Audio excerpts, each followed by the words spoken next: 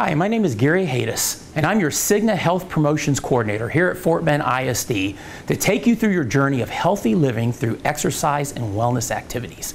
Now, each month, we're going to highlight a different exercise or muscle group to help you stay on track and looking and feeling better. So this month, we're going to talk about how to strengthen the gluteus muscles.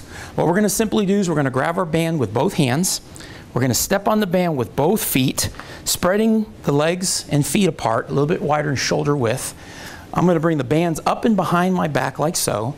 And what I'm going to simply do is I'm going to squat down to whatever my comfort level is, and then I'm going to come straight back up again. Now make sure when you're doing this exercise, you're not bending the back and you're keeping the head straight up. And I'm going to come back up just like so, okay? Again, squat down, and then I'm going to exhale as I'm coming back up. Again, squat down and slowly back up again. Next exercise we're going to do is abduction. Now with abduction, we're going to work the outer part of the hip. What I'm going to simply do is take the band, I'm going to place it around the foot like so, nice and securely, bring the band up and around the chair, and secure it with my other hand. Then from here, I'm going to make sure I keep my back straight, and I'm going to raise the leg up to the side, slowly bringing it back down, okay, in the abduction motion. Bring it back down again. So again, raise it up, slowly bring it back down.